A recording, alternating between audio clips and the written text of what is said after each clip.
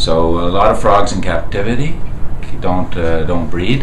Why is that? Stress. There's something missing in the environment in the aquarium or what have you. So you have to kind of do like you do with men and women if they have fertility problems. You got to boost them a little bit. And my method is a way to trick the animal into releasing their own hormones.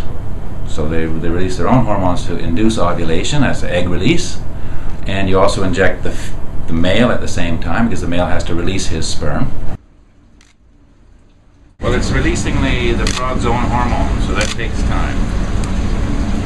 And as you were saying, Barry White doesn't do it for these frogs, does it? What are they? Barry White doesn't do it for anybody. You're from the 80s and the 70s. Okay, but what does make a conducive atmosphere for them to get in the mood? The right temperature of water, plants, bit of rain, and tranquility at night.